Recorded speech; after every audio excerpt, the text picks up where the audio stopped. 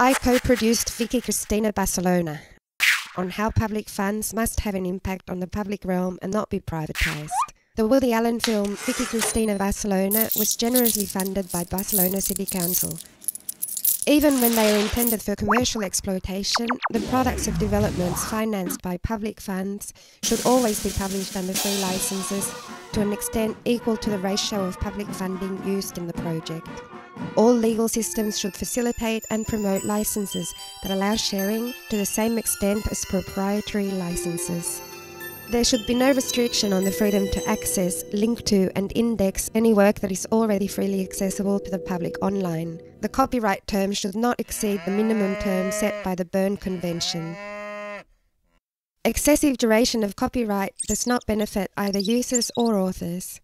Oh, and there should be no copyright on legislation, government reports, political speeches and documents, or regulatory compliance information.